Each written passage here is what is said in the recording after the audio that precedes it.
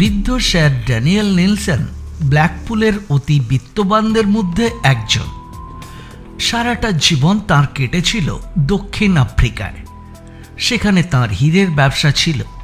সাদা কালো মানুষের বিরোধ শুরু হওয়ার পরেই তিনি সেখানকার ব্যবসা গুটিয়ে চলে আসেন লিভারপুলে। ব্ল্যাকপুলে ছিল তার পৈতৃক বাড়ি, প্রাসাদোপম বাড়ি। বাড়ির পেছনে বিরাট বাগান, সামনে লন। দুই ছেলে এডওয়ার্ড এবং ডেভিড। বড় ছেলে এডওয়ার্ড বরাবরই তাঁর সঙ্গেই থাকত, তবে ছোট ছেলে ছিল ভীষণ অপচয়ী এবং ভবঘুরে। স্যার নেলসনের অমতে আফ্রিকান মেয়ে প্যাট্রিসিয়াকে বিয়ে করার জন্যে তিনি তাকে প্রায় ত্যায্যপুত্রই করে দিয়েছিলেন, তবে তার জন্য একটা মাসোহারার ব্যবস্থাও করেছিলেন। তার পুরনো উইলে তিনি তার যাবতীয় বিষয় সম্পত্তি বড় ছেলে এডওয়ার্ডকে দিয়ে যাওয়ার ব্যবস্থা করেছিলেন। কিন্তু দীর্ঘ 20 বছর পরে ছোট ছেলে ডেভিডকে ব্ল্যাকপুলের বাড়িতে ফিরে আসতে বলে চিঠি লেখেন। সেই ডেভিড এবং তার আফ্রিকান স্ত্রী প্যাট্রিসিয়া গত পরশু ব্ল্যাকপুলের বাড়িতে এসে উঠেছে।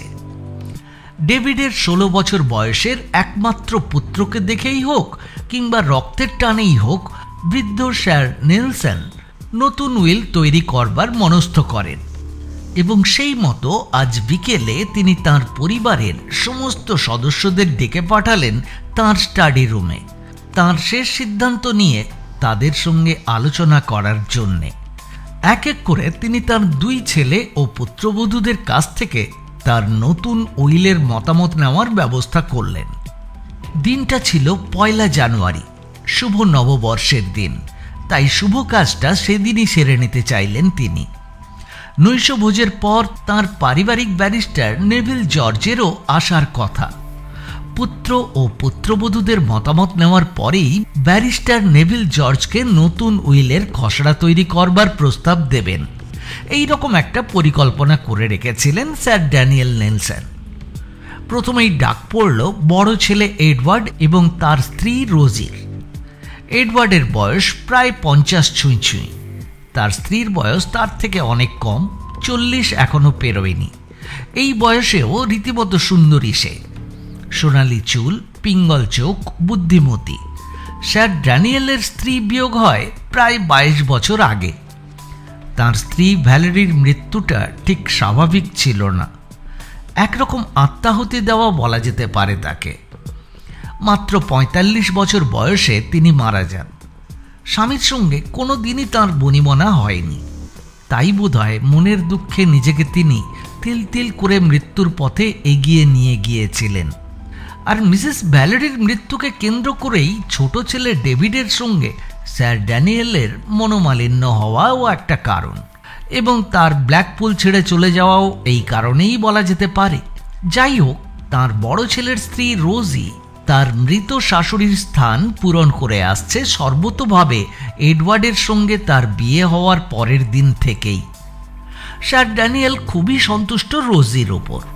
প্রয়োজনে সংসারের সমস্ত সমস্যার ব্যাপারে তিনি কেবল রোজিরই পরামর্শ নিয়ে থাকেন, এমনকি বড় ছেলে এডওয়ার্ডের মতামত গ্রহণ করার প্রয়োজনও মনে করেন না তিনি।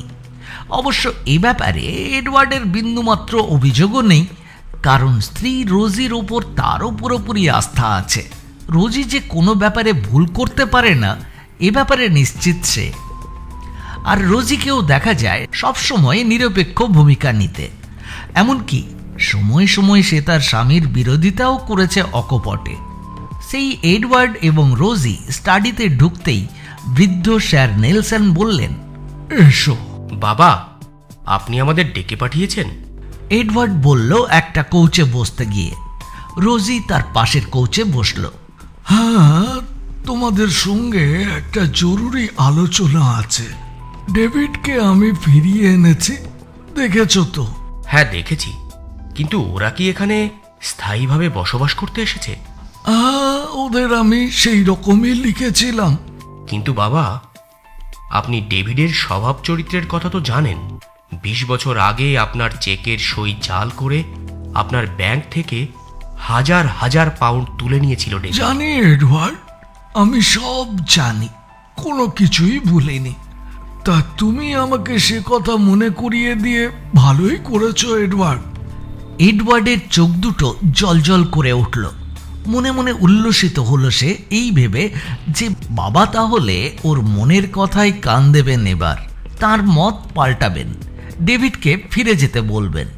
খুশি হয়ে সে বলল, ডেভিডের ব্যাপারে আপনি তো সবই জানেন বাবা। জানি, তোমার ব্যাপারেও আমি সব জানি এডওয়ার্ড। জানি না তোমার মনে আছে কিনা, দক্ষিণ আফ্রিকার ব্যবসা গুটিয়ে এখানে চলে আসার সময় ব্যবসার গুডউইল বাবদ 1 লক্ষ পাউন্ড নগদে পাই, বাকিটা চেকে। সেই 1 লক্ষ পাউন্ড আমি তোমাকে দিই ব্যাংকে জমা করার জন্যে। ব্যাংকে তুমি গিয়েও ছিলে, কিন্তু সেই 1 লক্ষ পাউন্ড তুমি জমা দাওনি। বাড়ি ফিরে এসে কাঁদতে কাঁদতে তুমি আমাকে বলেছিলে পথে সেটা নাকি ডাকাতি হয়ে গেছে। আজকাল ইংল্যান্ডে চুরি ডাকাতি খুন জখম খুবই বেড়ে গেছে, তাই তোমার কথা আমি বিশ্বাস করে নিয়েছিলাম। কিন্তু কিন্তু কিন্তু কি বাবা? কিন্তু পুলিশ তোমার কথা বিশ্বাস করেনি। $1 লক্ষ কেস, স্কটল্যান্ড ইয়ার্ড কেসটা হাতে নেয়। লন্ডন পুলিশের উপর আমার অগাধ বিশ্বাস আছে। তা পুলিশই আমাকে বলেছিল, স্যার ড্যানিয়েল, আপনাকে একটা দুঃসংবাদ দিই, আপনার 1 লক্ষ পাউন্ড বাইরের কেউ চুরি করেনি, চোর আপনার ঘরেরই। আপনার বয়স হয়েছে, আপনি বুদ্ধিমান, আপনার যথেষ্ট অভিজ্ঞতাও আছে, অতএব বুঝতেই পারছেন আমরা কাকে চোর বলে অভিযোগ করতে চাইছি।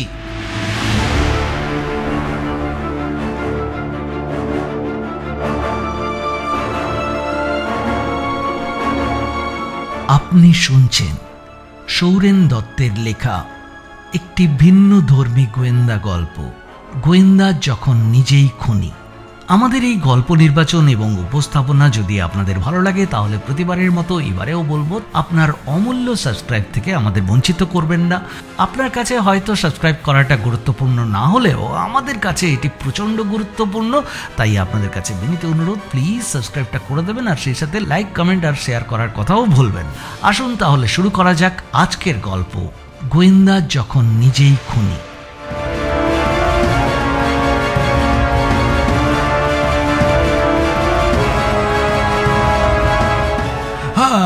পুলিশের অভিযোগ আমি বিশ্বাসও করে নিয়েছিলাম। 1 লক্ষ পাউন্ড তুমি আত্মসাৎ করে নিয়েছিলে ডাকাতি হওয়ার অজুহাত দেখিয়ে। তাই যদি হয়, আমার উপর যদি আপনার আস্থা না থেকে থাকতো, আমার কথা যদি আপনি বিশ্বাস না করে থাকতেন, আপনি তো তখনই আমাকে পুলিশের হাতে তুলে দিতে পারতেন।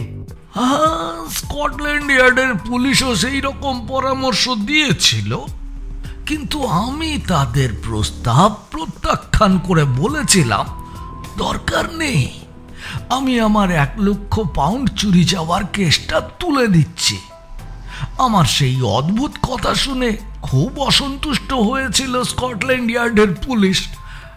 ওকে, আমি সন্তুষ্ট হয়েছিলাম কেন জানো?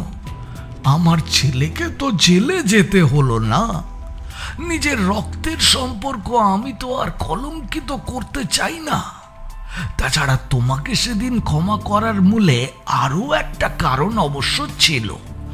দফায় দফায় আমার চেকের সই জাল করে ডেভিড প্রায় 1 লক্ষ পাউন্ড আমার ব্যাংক থেকে তুলে নিয়েছিল। তাই ভাবলাম সবই তো আমারই টাকা, আর আমার মৃত্যুর পরে এসবই তো তোমরা 2 ভাইই পাবে। মৃত্যুর পরে তোমাদের জন্য না রেখে গিয়ে মৃত্যুর আগেই না হয় কিছু অর্থ তোমাদের দিয়ে গেলাম। কি বুঝলে? আমি ঠিক করিনি? মাথা নিচু করে রইল এডওয়ার্ড। কি বা উত্তর দিতে পারে সে? আর প্রতিবাদ করার মতো তার বোনের জোরই বা কোথায়? পুলিশ তো মিথ্যে রিপোর্ট দেয়নি। ওর বিরুদ্ধে 1 লক্ষ পাউন্ড আত্মসাৎ করার অভিযোগ তো আর মিথ্যে নয়। ডেভিড দফায় দফায় বাবার চেকের সই জাল করে যদি 1 লক্ষ পাউন্ডের মতো অর্থ চুরি করে থাকতে পারে, সুযোগ পেয়ে ওই বা কেন সেটা সদ্ব্যবহার করবে না? সেদিন নিজের মনকে এইভাবে বুঝিয়ে শেষ পর্যন্ত সেই 1 লক্ষ পাউন্ড ব্যাংকে জমা না দিয়ে ও বাবার কাছে রটিয়ে দেয় পথে সেই টাকাটা ডাকাতি হয়ে গেছে। নীরব থাকা মানেই অভিযোগ মেনে নেওয়া। এডওয়ার্ডকে চুপ করে থাকতে দেখে রোজি তার স্বামী এডওয়ার্ডের দিকে ঘৃণার চোখে একবার তাকে দেখে নিয়ে সঙ্গে সঙ্গে তার দিক থেকে মুখ ফিরিয়ে নিল। রোজির মুখ থেকে অস্ফুটে শুধু দুটি শব্দ বেরিয়ে এলো, ছি ছি। স্যার ড্যানিয়েল নেলসন এডওয়ার্ডের দুর্বলতার সুযোগ নিয়ে এবার তার প্রয়োজনীয় কথাটা বলেই ফেললেন। শোনো এডওয়ার্ড, তুমি হয়তো জানো না, আমার আগের উইলে আমার যাবতীয় বিষয় সম্পত্তি, ব্যাংকের এফডি আর বাকি টাকা সবই তোমার নামে লিখে দিয়েছিলাম। তখন অবুঝের মতো ডেভিডের উপর রাগ করে তার ন্যায্য পাওনা থেকে বঞ্চিত করেছিলাম, আমার এক পেনিও তাকে না দিয়ে। কিন্তু এখন পরিস্থিতি অনেক বদলে গেছে। ডেভিড এখন আগের থেকে অনেক বেশি সমজদার হয়েছে, বুঝতে শিখেছে। তাছাড়া ওর সেদিনের অন্যায় আচরণের জন্যে সে আমার কাছে ক্ষমা যখন চেয়েই নিয়েছে, তখন কেনই বা তার ন্যায্য পাওনা থেকে বঞ্চিত করি বলো? তাছাড়া ওর রক্তে মিশে রয়েছে আমারই রক্ত। সেই রক্তের সম্পর্ককে আমি অবহেলা করি কি করে বলো? কিন্তু বাবা, আমাদের মায়ের মৃত্যুর সম্পর্কে ও আপনার বিরুদ্ধে একটা বাজে কটাক্ষ করেছিল, সে কথা আপনার বোধহয় মনে নেই। মনে আছে, খুব মনে আছে। তবে কি জানো এডওয়ার্ড, সেদিন সত্যি বোধহয় আমি তোমাদের মার প্রতি অবিচারই করেছিলাম। ও তো মিথ্যে বলেনি।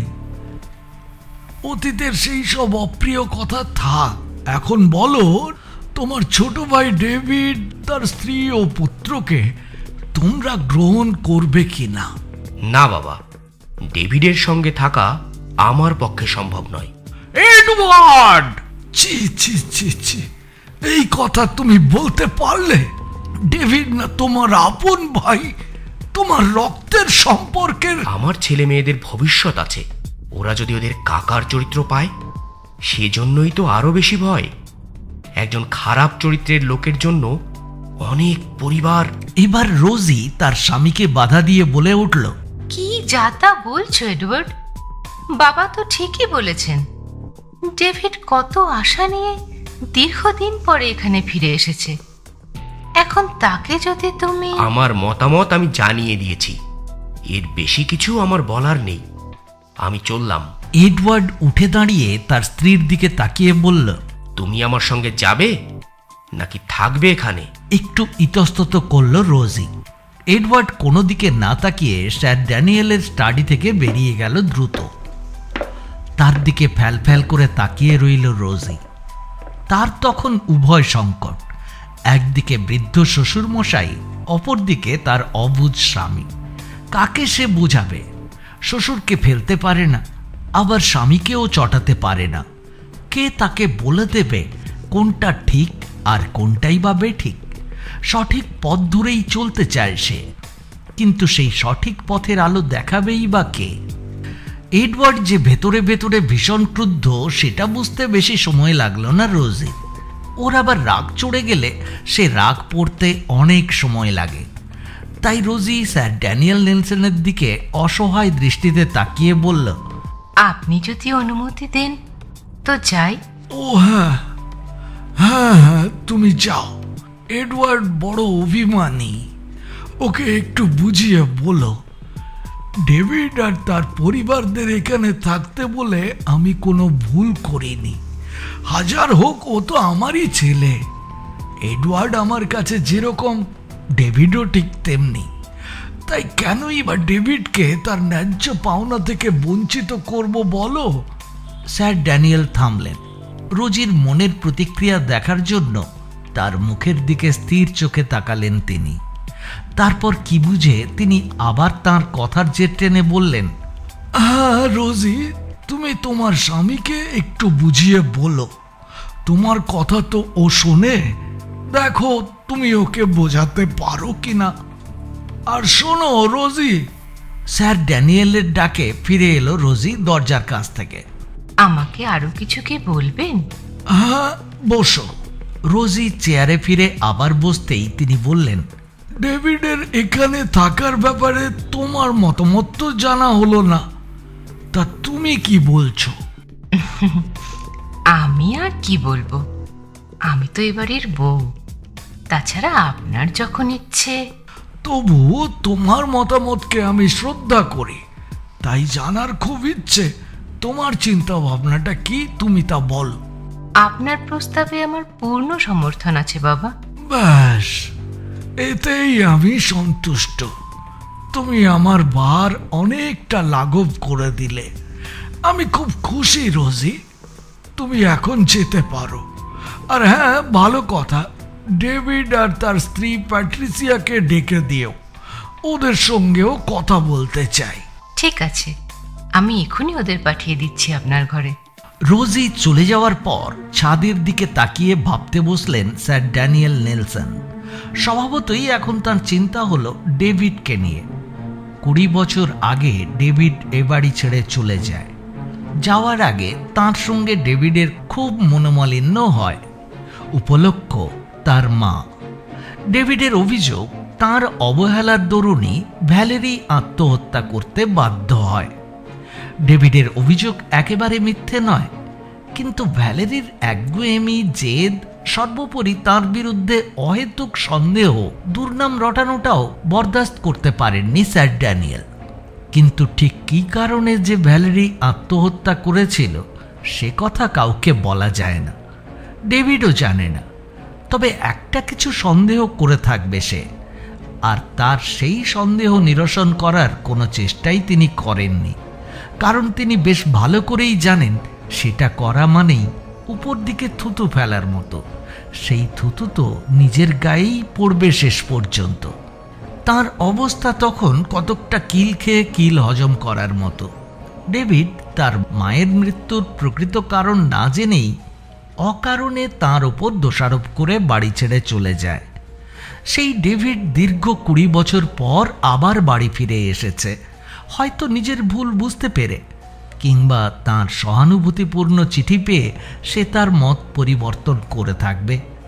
তবে এখন কিছুই ঠিক বোঝা যাচ্ছে না, ও এখানে চিরদিনের জন্য বসবাস করতে এসেছে, নাকি এই বৃদ্ধ বয়সে তাকে সান্ত্বনা দেওয়ার জন্য 2-4 মাস থাকার পর আবার সে ফিরে যাবে তার নিজের জীবনে।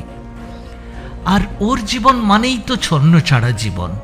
স্যার ড্যানিয়েল চান না ডেভিডের জীবনটা ওইভাবে চিরদিন কাটুক। তিনি চান ও স্থিতি হয়ে এক জায়গায় বসবাস করুক। আর এই জন্যেই তো তিনি তার আগের উইল বদল করে এ বাড়িতে ডেভিডের থাকার অধিকার আইন সিদ্ধ করতে চান। মনে হয় ডেভিড তার শেষ ইচ্ছের কথা জানলে তার মনে এখনো যেটুকু দ্বিধাবোধ আছে সেটা কেটে যাবে শেষ পর্যন্ত, এবং সে এখানে চিরস্থায়ীভাবে বসবাস করার জন্য রাজি হয়ে যাবে। তাকে তার শেষ উইলের প্রস্তাবটা শোনানোর জন্যই তিনি এখন তাকে ডেকে পাঠিয়েছিলেন।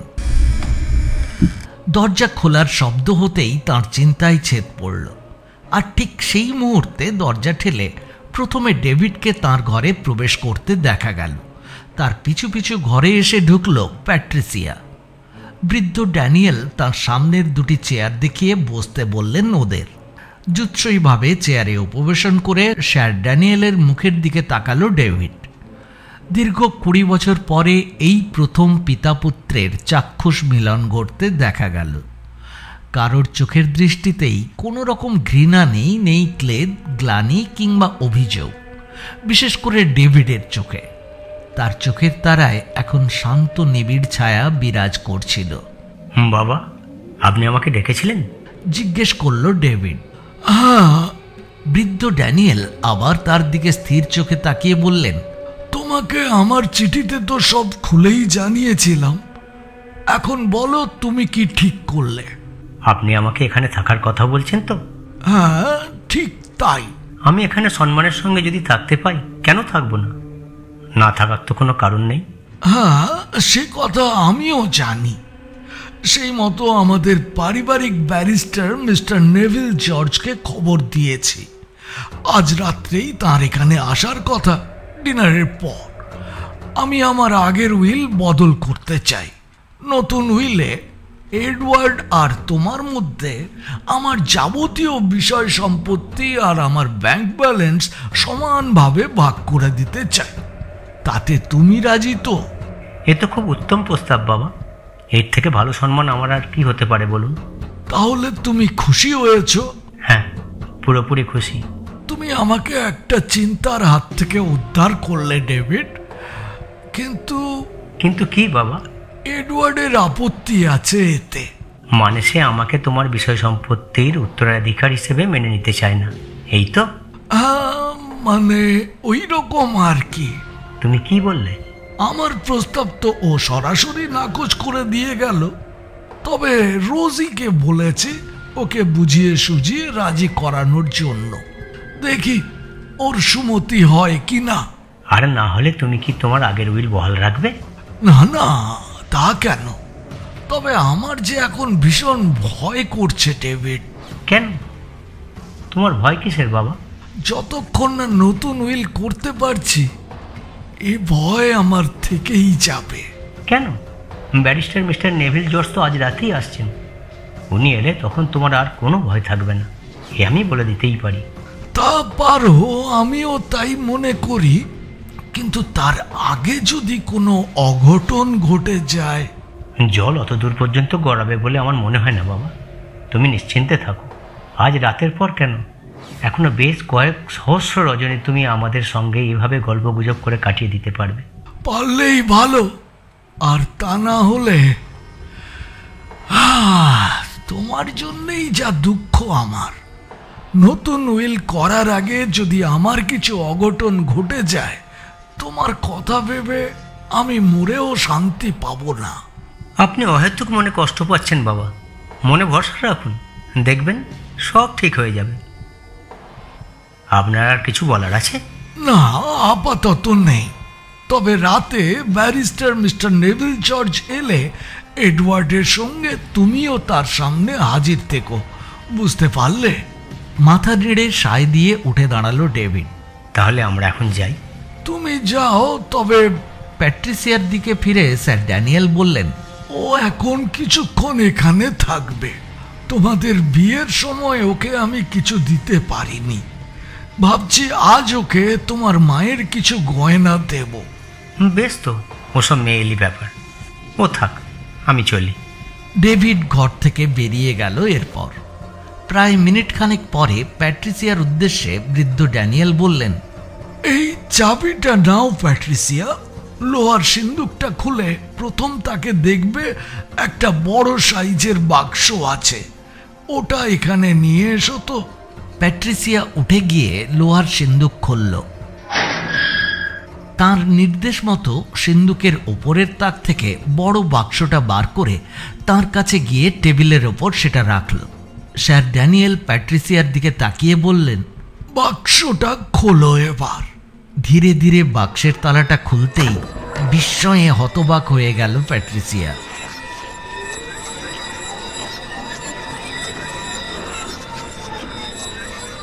এ তো সব দামি দামি হীরের গয়না।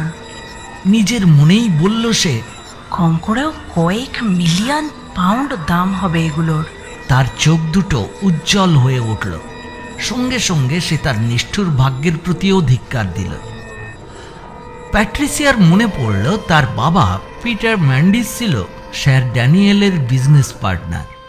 দক্ষিণ আফ্রিকায় তার বাবার সঙ্গে প্রথম হীরের ব্যবসা ফেঁদে বসেন স্যার ড্যানিয়েল নেলসন। তাদের প্রতিষ্ঠানের নাম ছিল নেলসন ম্যান্ডিস জুয়েলার্স। তার খুব ছেলেবেলার ঘটনা, পুরো ঘটনা তার মনে নেই, সবই অস্পষ্ট আজ। তবে একটা ভয়ঙ্কর ঘটনার কথা আজও স্পষ্ট মনে আছে তার। সেদিন সকালে তার বাবা যথারীতি 9টার সময় তাঁর ব্যবসা প্রতিষ্ঠানে চলে যান।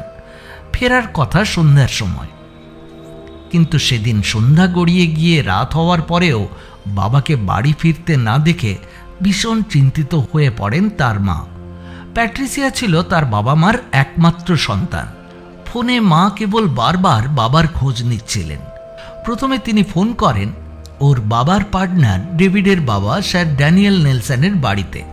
তিনি সঙ্গে সঙ্গে উত্তর দেন সেদিন তার বাবা নাকি অন্য দিনের থেকে একটু আগেই কোম্পানির অফিস থেকে বেরিয়ে আসেন। তখন বিকেল 4টে। তারপরের কথা স্যার ড্যানিয়েল আর বলতে পারেননি। তিনি ওর মাকে পরামর্শ দেন স্থানীয় হাসপাতাল এবং পুলিশ স্টেশনে খোঁজখবর করার জন্যে। যদি কোনো দুর্ঘটনায় পড়ে থাকেন তিনি, তাহলে তাদের কাছে খবর থাকতে পারে। না, হাসপাতালে সেদিন কোনো পথ দুর্ঘটনার কেস যায়নি। তবে গভীর রাতে স্থানীয় পুলিশ স্টেশনের ইন্সপেক্টর এসে হাজির। মার সঙ্গে তার কিসের যেন কথাবার্তা হয় নিচু গলায়। তাদের সব কথা সে ভালো শুনতে না পেলেও তাদের কথা বলার ধরন এবং হাবভাব দেখে প্যাট্রিসিয়া বুঝতে পারে তার বাবা আর বেঁচে নেই, আর তার মৃত্যু স্বাভাবিক নয়। তিনি খুন হয়েছেন নৃশংসভাবে শহরতলির একটা নির্জন জায়গায়। পরে খুনের কেস বেশ কিছুদিন ধরে চলে। শেষ পর্যন্ত প্রমাণের অভাবে বাবার মৃত্যুর মামলা বাতিল করে দেয় মহামান্য আদালত এবং পুলিশ সেই কেসটা অসমাপ্ত আখ্যা দিয়ে বন্ধ করে দেয়। আর তারপর থেকেই প্যাট্রিসিয়ার জীবন সংগ্রাম শুরু হয়। তখন তার কতই বা বয়স হবে, বড়জোর 16 কিংবা 17। সেই অল্প বয়সেই সে তাদের সংসারের সব ভার মাথায় তুলে নেয়। পরে দীর্ঘ 5 বছর পরে ডেভিডের সঙ্গে তার আলাপ একটা বারে। প্যাট্রিসিয়া তখন সেই বারে নর্তকীর কাজ করত, আর সেই বারেই ডেভিডের সঙ্গে তার প্রথম পরিচয়, এবং প্রথম পরিচয়ই পরিণয়ে পরিণত হয় শেষ পর্যন্ত। বিয়ের পরেই প্যাট্রিসিয়া তার মার কাছ থেকে জানতে পারে তার বাবার খুনি কে। কিন্তু সেই খুনি এতই চতুর যে সব ধরাছোঁয়ার বাইরে ছিল, আর সেই কারণেই তার বাবার খুনের কেসটা পুলিশ ধামাচাপা দিয়ে দিতে বাধ্য হয়। কিন্তু বাবার খুনির অন্বেষণ আজও শেষ হয়নি। আজও সেই খুনিকে খুঁজে বেড়াচ্ছে প্যাট্রিসিয়া। প্যাট্রিসিয়া, স্যার ড্যানিয়েলের ডাকে সম্বিত ফিরে পেল প্যাট্রিসিয়া। হ্যাঁ, বলুন। এর মধ্যে থেকে যেসব অলংকার তোমার পছন্দ ওগুলো তুমি নিতে পারো। ইচ্ছা তো হয় সব অলংকারগুলোই নিয়ে নেই। মনে মনে বলল প্যাট্রিসিয়া। এসবই তো আমার প্রাপ্য। কিন্তু তার মুখের ভাব সম্পূর্ণ আলাদা। ভয়ঙ্কর চেষ্টায় নিজেকে সংযত করে সে বলল, এসবের কোনোটার প্রতি আমার বিন্দুমাত্র লোভ নেই বাবা। তাছাড়া ডেভিডের বিনা অনুমতিতে আমি নিতে পারবো না। আহা, এখানে ডেভিডের প্রসঙ্গ আসছে কেন? এসব তো আমার উপার্জিত। সেই আমি তোমাকে দিচ্ছি যখন, কেন তুমি নেবে না? না বাবা, তা হয় না। আমাকে মাফ করবেন, আমি নিতে পারবো না। উঠে দাঁড়ালো সে। তারপর আর সেখানে দাঁড়ালো না, একরকম ছুটেই চলে এলো সেখান থেকে।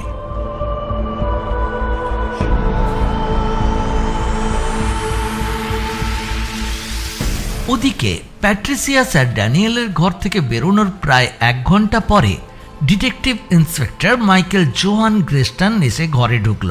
হ্যালো স্যার, আপনি আমায় ডেকেছেন?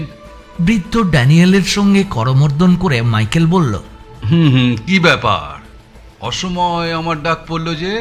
অসময়ে নয় মাইকেল, তুমি আমার ছেলের মতো। তোমার কাছে আমি কিছুই গোপন করব না। আমার আশঙ্কা আমি বোধহয় খুন হতে পারি, এবং তা আজ রাতেই। তাই তোমাকে আগাম বলে রাখছি, রাত 9টায় আমার ব্যারিস্টার মিস্টার নেভিল জর্জ আসছেন। আমি আমার নতুন উইল করাতে চাই তাকে দিয়ে। মনে হয় তার আগেই আমি খতম হয়ে যেতে পারি। তাই বলছি, তুমি ঠিক 9টার সময় এখানে এসো। তখন তুমি আমার পাশে থাকলে আমি অনেক ভরসা পেতে পারি। অতএব ওই কথাই রইল, তুমি এখন যেতে পারো। ওকে? মাথা নেড়ে সায় দিয়ে মাইকেল বলল, আচ্ছা, ঠিক আছে স্যার। আপনার কথা মতোই আমি আজ ঠিক রাত 9টার সময় আপনার কাছে ফিরে আসছি। আপনার আশঙ্কার কিন্তু কোনো কারণ নেই। ঠিক সময় আমি এসে পড়ব। খুনি আপনার কেশাগ্রও কিন্তু স্পর্শ করতে পারবে না। Detective inspector Michael Johann গ্রেস্টন sir Daniel নেলসনের ঘর থেকে বেরিয়ে হল ঘরে পা দিতেই খানসামার টমের সঙ্গে দেখা হয়ে গেল। টম তাকে দেখে অবাক চোখে তাকিয়ে থাকে। দু একবার পুলিশের এই অফিসারটিকে সে এ বাড়িতে আসতে দেখেছে, কিন্তু তার আজকের আশাটা যেন কিছু একটা ইঙ্গিত করছে। এডওয়ার্ড তাকে বলে রেখেছিল পুলিশের কেউ এলে যেন একটু নজরে নজরে রাখে। মাইকেলও আর চোখে তাকে একবার দেখে নিতে ভুলল না। লোকটা আড়ি পাচ্ছিল নাকি, কেমন যেন সন্দেহ হলো তার। টমের কাছে এসে সে বলল, আরে তুমি এখানে দাঁড়িয়ে কি করছিলে? এমনি দাঁড়িয়েছিলাম। ও, এমনি দাঁড়িয়েছিলে? চালাকি পেয়েছো? হ্যাঁ, বেশি বেয়াদবি করলে কিন্তু একদম পুলিশ স্টেশনে চালান করে দেবো, মনে রেখো। কেন? আমি কি এমন অপরাধ করেছি যে আমাকে লক আপ রুমে ঢুকতে হবে? হ্যাঁ হ্যাঁ, এখনো হয়তো করনি, ভবিষ্যতেও যে করবে না তার কি গ্যারান্টি বলো? এই, আমি এখানে কেন এসেছিলাম যদি এই বাড়ির কেউ জিজ্ঞেস করে, তাহলে বলবে যে দুস্থ পুলিশ ফান্ডে চাঁদা আদায় করার জন্য এসেছিলাম, বুঝলে? হ্যাঁ বুঝলাম, আপনি যা যা বলতে বলবেন তাই বলবো। হ্যাঁ তাই বলো। কতকটা হুকুমের মতো বলেই বিদায় নিল সে সেখান থেকে।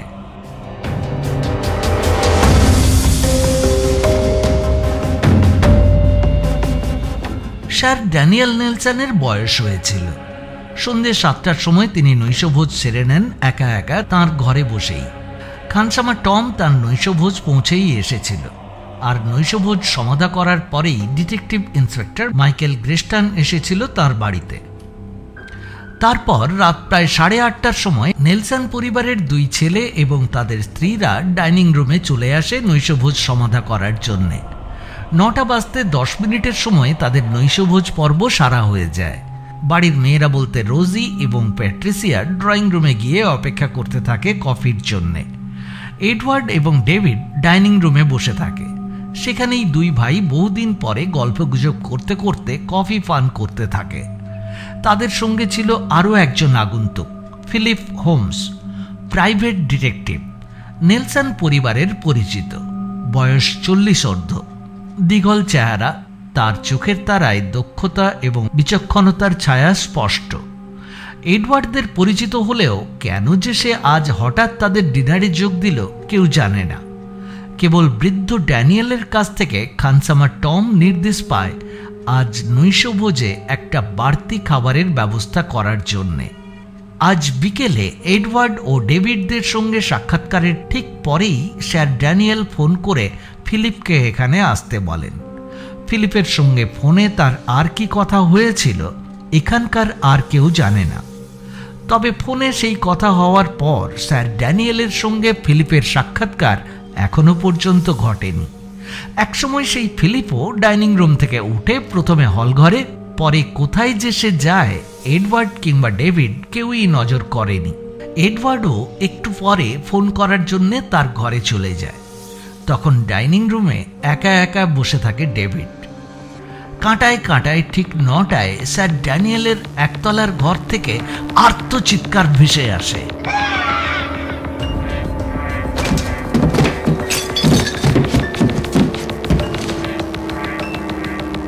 সেই সঙ্গে ঘরের সমস্ত আসবাবপত্র ওলট পালট হওয়ার শব্দ। তার ঘরে তখন ভূমিকম্প হচ্ছিল যেন। শব্দটা শোনা মাত্রই সবাই তখন ছুটল স্যার ড্যানিয়েলের ঘরের দিকে। সবার আগে সেখানে গিয়ে হাজির হয়েছিল প্রাইভেট ডিটেকটিভ ফিলিপ হোমস। তারপর একে একে প্যাট্রিসিয়া, রোজি, ডেভিড এবং সবার শেষে এলো এডওয়ার্ড। আর সবাইকে বিস্মিত করে সেখানে এসে হাজির হলো লিভারপুল পুলিশ স্টেশনের ডিটেকটিভ ইন্সপেক্টর মাইকেল জোহান গ্রেস্টন। মাইকেলকে দেখে নেলসন পরিবারের সদস্যরা তো বিস্মিত হলোই, সেই সঙ্গে ফিলিপ হোমসও। ফিলিপ তাকে চিনত না, তবে তার নাম সে শুনেছে অনেক। ফিলিপ বিস্মিত হলো লোকটার চেহারা দেখে। মাইকেল যেন তার চেনা লোক, কোথায় যেন তাকে দেখেছে সে এর আগে। এই মুহূর্তে ঠিক খেয়াল করতে না পারলেও কোথায় যেন তাকে দেখেছে সে। এডওয়ার্ডই প্রথম মাইকেলকে জিজ্ঞেস করলো, মিস্টার গ্রেস্টন? স্যার ড্যানিয়েল তো আজ সন্ধ্যায় আমাকে এই সময় আসতে বলেছিলেন। তাই ওর কথা মতোই চলে এসেছি। কিন্তু কিন্তু কি ব্যাপার বলুন তো? আপনারা সবাই স্যার ড্যানিয়েলের ঘরের সামনে জমায়েত হয়েছেন দেখছি। ব্যাপার কি? তিনি কি তাহলে? একটু আগের সেই ঘটনার কথা সংক্ষেপে তাকে বলল ডেভিড। I C. আজ সন্ধ্যায় ওর সঙ্গে যখন আমার দেখা হয়েছিল, স্যার ড্যানিয়েল ঠিক একই রকম একটা আশঙ্কা করে আমাকে বলেছিলেন আমার জীবন বিপন্ন। ওই বৃদ্ধ আরও বলেছিলেন, মিস্টার গ্রেস্টন, যত টাকা লাগে আমি আপনাকে দেব, আপনি আমাকে বাঁচান। অন্তত আজ রাতটুকু আমার ব্যারিস্টার মিস্টার নেভিল জর্জ আসা পর্যন্ত আপনি আমাকে বাঁচান। ওকে দিয়ে আজ আমি একটা নতুন উইল করাতে চাই। ডিটেকটিভ সার্জেন্ট মাইকেল জোহান গ্রেস্টনের নির্দেশে দরজা ভাঙতেই সবাই হুমড়ি খেয়ে পড়ল তাঁর ঘরের ভেতর। আর ঘরে ঢোকা মাত্র সবাই থমকে দাঁড়িয়ে পড়ল। অভূতপূর্ব দৃশ্য। ঘরের সব আসবাবপত্র ওলট পালট এবং বৃদ্ধ ড্যানিয়েল নেলসনের রক্তাক্ত দেহটা ঘরের মেঝের ওপর পড়ে রয়েছে। মেঝের ওপর রক্তের স্রোত, লোহার সিন্দুকটা খোলা, উপরের তাক থেকে গয়নার বাক্স উধাও। স্যার ড্যানিয়েলের রক্তাক্ত দেহটা দেখে তাঁর দুই ছেলে এবং তাদের স্ত্রীরা বিস্ময়ে হতবাক। অনেকক্ষণ কেউ কথা বলতে পারল না, কেবল ওর দিকে তাকিয়ে মুখ চাওয়াচাই করতে থাকলো। অবশেষে এডওয়ার্ডই প্রথম কথা বলল।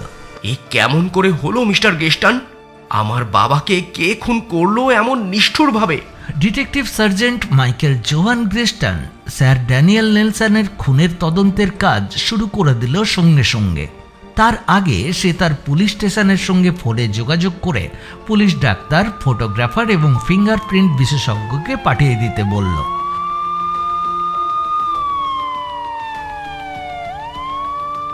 আধ ঘন্টার মধ্যে তারা সেখানে উপস্থিত হয়ে তার সঙ্গে তদন্তের কাজে যোগ দিল। খুনি অতি চতুর, কোনো ক্লুই রেখে যায়নি। তবে প্যাট্রিসিয়া প্রথমে ঘরে ঢুকেই মেঝের ওপর থেকে একটা অস্বাভাবিক বস্তু তুলে নিয়ে সেটা তার ব্লাউজের ভেতর চালান করতে যেতেই বাধা পেল মাইকেলের কাছ থেকে। ওটা আমাকে দিন, আমাকে দিন। এই মুহূর্তে এই ঘরের সব কিছুই কিন্তু এখন পুলিশের দখলে থাকবে। কোনো জিনিস কেউ স্পর্শ করতে পারবেন না, বুঝেছেন? ভয়ে ভয়ে সেই অস্বাভাবিক জিনিসটা মাইকেলের হাতে তুলে দিল প্যাট্রিসিয়া কাঁপা কাঁপা হাতে। ফিলিপ হোমস নীরবে দূর থেকে দেখল সেই দৃশ্যটা। তদন্তের কাজ সেরে স্যার ড্যানিয়েলের মৃতদেহ পোস্টমর্টেমের জন্য মর্গে পাঠানোর ব্যবস্থা করার পর ড্রয়িং রুমে ফিরে গিয়ে নেলসন পরিবারের সবার জবানবন্দি নেওয়ার ব্যবস্থা করল detective sergeant Michael Johann গ্রেস্টন। Philip Holmes নিজের পরিচয় দিয়ে তাকে সাহায্য করল এ ব্যাপারে। একে একে সবার জবানবন্দি নেওয়ার পর ড্রয়িং রুম থেকে নেলসন পরিবারের সবাই চলে যাওয়ার পর নিভৃতে প্রাইভেট ডিটেকটিভ ফিলিপ হোমসের সঙ্গে আলোচনায় বসল ডিটেকটিভ সার্জেন্ট মাইকেল গ্রেস্টন। হ্যাঁ মিস্টার হোমস, স্যার ড্যানিয়েলের খুনি হিসাবে কাকে আপনার সন্দেহ হয়? দেখুন, সন্দেহ তো আমার এই বাড়ির সবাইকেই হয়, তবে মনে করতে হবে শুধু স্যার ড্যানিয়েলই খুন হননি, তার সঙ্গে তার বহুমূল্য হিরে জহরতের অলংকারগুলোও চুরি গেছে। অতএব দেখা যাচ্ছে যে গহনা চুরি করতে এসে স্যার ড্যানিয়েলকে খুন করতে বাধ্য হয় তার আততায়ী। আর খুনি নিশ্চয়ই স্যার ড্যানিয়েলের অতি পরিচিত এবং সেই কারণেই সে তাকে খুন করতে বাধ্য হয়। আচ্ছা, তার মানে আপনি বলতে চান তার দুই ছেলের মধ্যে কেউ একজন, তাই তো? হ্যাঁ, তা ঠিক। তবে এই কথাও ঠিক যে স্যার ড্যানিয়েলের রক্তের সম্পর্কের কেউ একজনই তাকে খুন করেছে। হ্যাঁ, তা সম্ভব। আজ সন্ধ্যায় স্যার ড্যানিয়েল আমাকে তার উইল বদল করার কথা বলেন। আজই রাতে তিনি সেই কাজটা শেষ করে ফেলতে চেয়েছিলেন এবং সেই মতো ব্যারিস্টার মিস্টার নেভিল জর্জকেও আসতে বলেছিলেন। তিনি তার নতুন উইলে তার ছোট ছেলে ডেভিডকে তার অর্ধেক বিষয় সম্পত্তি দিতে চেয়েছিলেন। কিন্তু তার বড় ছেলে এডওয়ার্ড আপত্তি করে বলে যে তার আগের উইলই বহাল রাখতে, যে উইলে এডওয়ার্ডকে তিনি তার সব বিষয় সম্পত্তি দিয়ে গেছেন। অতএব এক্ষেত্রে এডওয়ার্ডকেই তো আমরা স্যার ড্যানিয়েলের হত্যাকারী হিসেবে অভিযুক্ত করতে পারি। কিন্তু তার বড় অ্যালিবাই হলো, যখন ভয়ঙ্কর সেই চিৎকার উঠেছিল সে তখন তার ঘরেই ছিল, ফোন করছিল তার বন্ধুকে। আমি ঠিক বলছি কিনা বলুন? তাহলে কি ডেভিডই তার বাবার হত্যাকারী? কারণ একটু আগে আপনিই বলছিলেন যে তার রক্তের সম্পর্কের কোনো লোকই নাকি তাকে হত্যা করেছে। তা সত্ত্বেও ডেভিড খুনি নয়। কারণ কেন সে তার বাবাকে খুন করতে যাবে? নতুন উইল হলে তারই তো সবচেয়ে বেশি লাভ হওয়ার কথা। বাবাকে খুন করলে নতুন উইল করা আর সম্ভব নয়। এডওয়ার্ডই তার বাবার পুরনো উইলের ফলে তার যাবতীয় বিষয় সম্পত্তির উত্তরাধিকার এখন। ব্যারিস্টার মিস্টার নেভিল জর্জও একটু আগে তাই বলে গেলেন। অতএব আমরা তাকে আমাদের সন্দেহের তালিকার থেকে অনায়াসেই বাদ দিতে পারি। কিন্তু আপনি যে বললেন কোন রক্তের সম্পর্কের। হ্যাঁ, আমার সেই সিদ্ধান্ত থেকে আমি এক চুলো সরে আসিনি। এখনো সেই কথাই আবার বলছি, তার কোনো রক্তের সম্পর্কের লোকই তাকে হত্যা করেছে। এডওয়ার্ড আর ডেভিড কেউ যখন খুনি হতে পারে না, তাহলে ওই রক্তের সম্পর্কের কেই বা রইল বলুন মিস্টার হোমস? কেন, তারপরেও কি কেউ হতে পারে না? এখন আমাদের দেখতে হবে মৃত স্যার ড্যানিয়েলের চরিত্র কি রকম ছিল, মানে যৌবনে তিনি অন্য কোনো নারীর প্রতি আসক্ত ছিলেন কিনা। কি বলছেন? স্যার ড্যানিয়েলের চরিত্র দোষ, অন্য কোনো নারীর প্রতি আসক্তি? আরে এসব আপনি কি বলছেন বলুন তো মিস্টার হোমস? হ্যাঁ, ঠিকই বলেছি মিস্টার গ্রিস্টন। আমি জেনেছি এ নিয়ে স্যার ড্যানিয়েলের স্ত্রীর সঙ্গে প্রায়ই মনোমালিন্য হতো এবং স্যার ড্যানিয়েল তার প্রতি এমনই দুর্ব্যবহার করতেন, একদিন মিসেস নেলসন আত্মহত্যা করে বসেন। ডেভিড তার মায়ের এই অপমৃত্যুর জন্য তার বাবাকেই দায়ী করে। আজ থেকে 20 বছর আগে এ বাড়ি ছেড়ে চলে যায়। এ ঘটনাও আমাদের বিচার করে দেখতে হবে, বুঝলেন মিস্টার গ্রিস্টন? হ্যাঁ, অবশ্যই তো তা করতে হবে। মিস্টার গ্রিস্টন, স্যার ড্যানিয়েলের ঘর থেকে মিসেস পেট্রিসিয়া নেলসন যে বস্তুটি কুড়িয়ে নিয়েছিল সেটা তো আপনার কাছেই আছে, দেখতে পারি একবার? হ্যাঁ, নিশ্চয়ই নিশ্চয়ই। এই যে দেখুন, এই খুনের সঙ্গে কিন্তু এর কোনো সম্পর্কই নেই, একটা জাস্ট ফাটা বেলুন মাত্র। মিস্টার গ্রিস্টন, একজন বিখ্যাত মনস্তত্ত্ববিদ কি বলে গেছেন জানেন? ধুলোর মধ্যেও খুনের ক্লু পেয়ে যেতে পারেন আপনি। আর এটা তো সেই ধুলোর থেকেও শতগুণে বড়। যাই হোক, আপাতত এটা আমার কাছেই থাক। সেই সঙ্গে আজকের মতো আলোচনা এখানেই মুলতবি থাক, কেমন?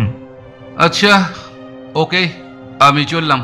ডিটেকটিভ সার্জেন্ট মাইকেল গ্রেস্টন চলে গেলেও ফিলিপ হোমস থেকে গেল সেখানে, কারণ সে ছিল নেলসন পরিবারের একজন অতিথি। পরদিন সকালে হলঘরে একটা অয়েল পেন্টিংয়ের সামনে থমকে দাঁড়িয়ে পড়ে অবাক চোখে সেই ছবিটা দেখতে থাকে সে, স্যার ড্যানিয়েল নেলসনের যৌবনের ছবি।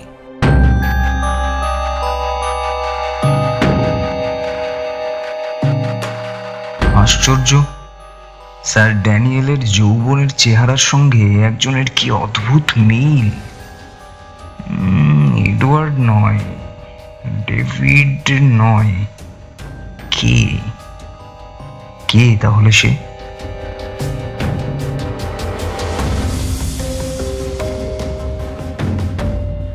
সেই দিনই বিকেলে লিভারপুল পুলিশ স্টেশনে গিয়ে হাজির হলো Philip. Detective superintendent mister Peter ম্যাথিউসের সঙ্গে দেখা করল সে। মিস্টার ম্যাথিউস তাকে বেশ ভালো করেই চিনতেন, এর আগে অনেক খুনের কেসেও সে তাকে সাহায্য করেছিল। বলুন mister Holmes, sir Daniel Nelson হত্যার ব্যাপারে কত দূরে গেলেন? একেবারে শেষ প্রান্তে এসে পৌঁছেছি। শেষ প্রান্তে মানে? খুনিকে আপনি কি চিহ্নিত করে ফেলেছেন? হ্যাঁ। স্যার ড্যানিয়েলের পোস্টমর্টেম রিপোর্টটা টেবিলের ওপর থেকে নিয়ে ফিলিপের হাতে তুলে দিলেন তিনি। ফিলিপ রিপোর্টটার ওপর চোখ বুলোতে গিয়ে দেখল স্যার ড্যানিয়েলের মৃত্যু হয়েছে সন্ধ্যে 6টা থেকে 7টার মধ্যে, অথচ তাঁর চিৎকার শোনা যায় রাত 9টার সময়। আর সেই চিৎকারটাও কোনো মানুষের চিৎকারের মতো নয়, সে নিজের কানেই শুনেছিল। সেটা ছিল কিছুটা জানোয়ারের চিৎকারের মতো, কিছুটা শুকরছানার চিৎকারের মতো। তাকে জবাই করার সময় সে যেমন আর্তচিৎকার করে ঠিক সেই রকম। আর স্যার ড্যানিয়েলের ঘর থেকে একটা ফাটা বেলুনের সঙ্গে বাঁশি জাতীয় একটা জিনিস পাওয়া যায়। বিভিন্ন জানোয়ারের কণ্ঠস্বরের আওয়াজ নকল করা হয় সেই বেলুন আর বাঁশির সাহায্যে।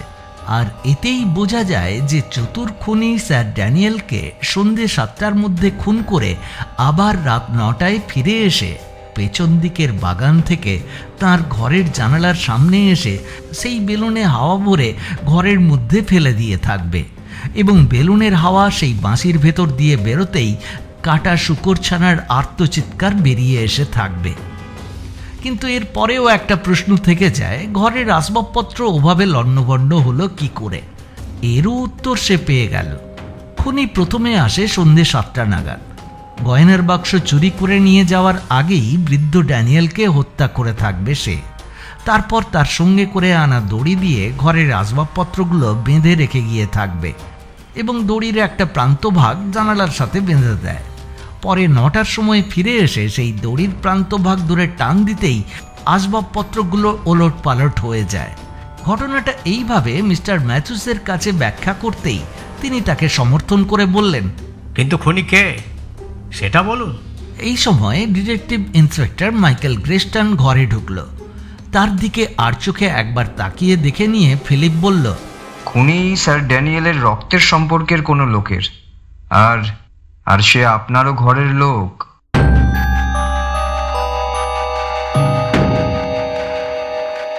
হ্যাঁ, গোয়েন্দার ছদ্মবেশে এখানেই বসে আছে সে। মাইকেলের দিকে ফিরে ফিলিপ এবার পকেট থেকে স্যার ড্যানিয়েলের একটা পোস্টকার্ড সাইজের ফটো বার করে সেই ফটোর উপরে একটা ছোট্ট নকল গোঁফ লাগিয়ে মেলে ধরল মিস্টার ম্যাথুসের দিকে। দেখুন তো একে চিনতে পারেন কিনা। মিস্টার ম্যাথুস অনেকক্ষণ ফটোটা ভালো করে দেখে নিয়ে মৃদু হেসে বললেন, আরে এ তো আমাদের মাইকেলের, এ তো আমার সামনেই বসে আছে যে। হ্যাঁ, তাই মনে হচ্ছে, কিন্তু ওটা আসলে নিহত স্যার ড্যানিয়েলের যৌবনকালের তোলা ছবি। তার মানে কি বলতে চান আপনি? মিস্টার মাইকেল গ্রেস্টন স্যার ড্যানিয়েলেরই পুত্র, তবে অবৈধ। ওর মাকে কেন্দ্র করেই স্যার ড্যানিয়েলের স্ত্রীর সঙ্গে বিরোধ ঘটে, এর ফলে তিনি আত্মহত্যা করেন। স্যার ড্যানিয়েলের বাড়ির হল ঘরে এই ছবির একটা অয়েল পেন্টিং দেখেই সঙ্গে সঙ্গে আমি খুনিকে চিনতে পারি। তারপর নিহত ব্যক্তির চরিত্রের ব্যাপারে খবর নিয়ে জানতে পারি তিনি ছিলেন বহু নারীর প্রতি আসক্ত, এবং মিস্টার মাইকেল গ্রেস্টন ছিলেন তার সেই অসংযমের অবৈধ ফসল। অনেকদিন থেকেই তিনি সুযোগ খুঁজছিলেন কি করে তার অত্যাচারী অসংযমী বাবাকে হত্যা করা যায়, তাকে তার পুত্র হিসেবে স্বীকৃতি না দেওয়ার প্রতিশোধ নেওয়া যায়। এবং সুযোগটা এসে গেল লিভারপুল পুলিশ স্টেশনে বদলি হয়ে এসে। গোয়েন্দার বেশে তার বাবার ঘাতকের কাজটা সারতে খুব বেশি অসুবিধায় পড়তে হয়নি ওকে। কি বলেন মিস্টার গ্রেস্টন? এই সময় মাইকেল ঘর থেকে পালিয়ে যেতে গেলে তীব্র চিৎকার করে উঠলেন superintendent mister Peter Mathews. Mister গ্রেস্টন, আপনাকে স্যার ড্যানিয়েল নেলসন হত্যার অপরাধে গ্রেপ্তার করা হলো। মাথা নিচু করে বসে পড়ে মাইকেল তার দুটো হাত বাড়িয়ে দেয়। ম্যাথুস তার হাতে হাত কড়া পরিয়ে দিয়ে ফিলিপের দিকে প্রশংসার চোখে তাকালেন।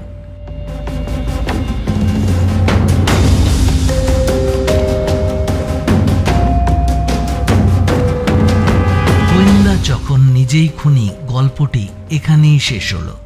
গল্প পাঠে অংশগ্রহণ করেছেন শৈবাল, হৃদ, বিবেক, নীলাঞ্জন, অমৃতা ও সুতপার সাথে আমি কমলেশ। আমাদের আজকের উপস্থাপনা যদি আপনাদের ভালো লেগে থাকে তাহলে এখনও যদি আমাদের চ্যানেলটিকে সাবস্ক্রাইব না করে থাকেন তাহলে এখনই সাবস্ক্রাইব করে দিন। আর সেই সাথে গল্প ভালো লেগে থাকলে লাইক বাটনে ক্লিক করতেও ভুল করবেন না। আজ তাহলে এ পর্যন্ত, আবার দেখা হবে পরবর্তী গল্পে। সবাই ভালো থাকবেন, সুস্থ থাকবেন আর শুনতে থাকবেন রেনবো মিডিয়া স্টুডিও।